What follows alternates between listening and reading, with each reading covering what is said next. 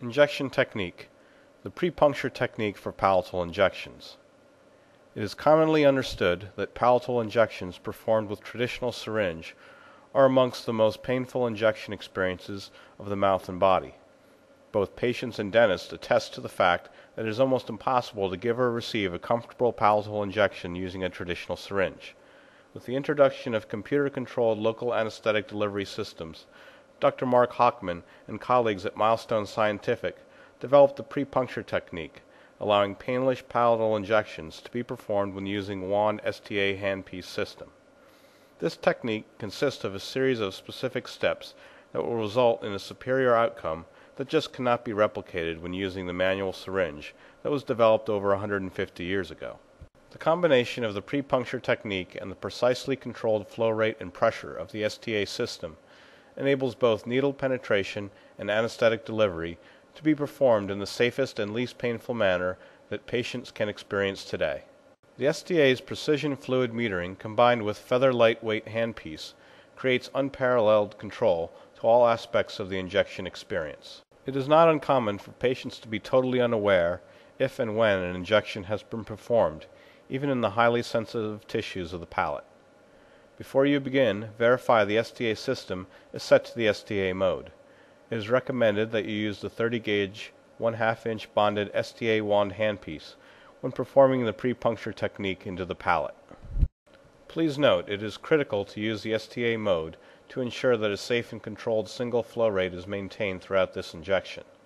Delivering the anesthetic at a faster rate than the control flow rate can result in adverse tissue reactions and/or tissue damage. Step 1. Start by gently placing the bevel of the needle against the surface of the palate. This is achieved by holding the handpiece at approximately a 45-degree angle to the palatal surface. Step 2.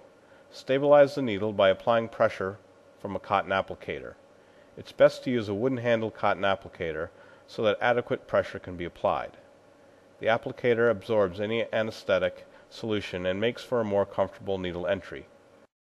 Step 3. You will now initiate cruise control by depressing the foot pedal and counting 3 audible beeps. After the 3rd beep, the STA system will announce the word cruise. Upon hearing this announcement, remove your foot from the top of the foot control pedal. You will find that the STA system will continue to beep, indicating anesthetic solution is continuing to flow. The technique of allowing anesthetic to contact and diffuse through the outer layers of tissues produces a topical anesthetic effect, numbing the surface. Do not allow the needle to puncture the tissue at this time. Continue to allow the needle to stay on the surface for another 4 beeps before initiating needle penetration. Step 4. Rotate the handpiece back and forth with a slight forward movement to allow a shallow puncturing of the tissue to a depth of 1 to 2 millimeters. Then stop forward movement to allow the STA system to continue to deposit anesthetic for an additional 4 to 5 beeps before any further penetration of the tissue. Step 5. Continue to very slowly penetrate the palatal tissue with a gentle back and forth rotational movement while simultaneously advancing another 1 to 2 millimeters before pausing once again. It should take anywhere between 6 to 8 seconds to reach bone, depending on the thickness of the palatal tissue. Step 6. Maintain the needle bevel against the surface of the bone once contacted. You should begin to notice distinct blanching of the palatal tissue as an effect of the vasoconstrictor and local anesthetic. This is normal.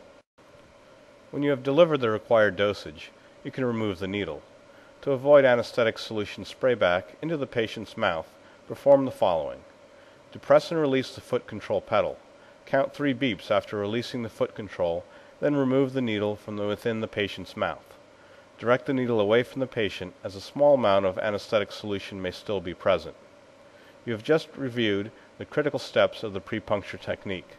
The combination of this technique and the technology of the STA system allows you to perform a painless palatal injection.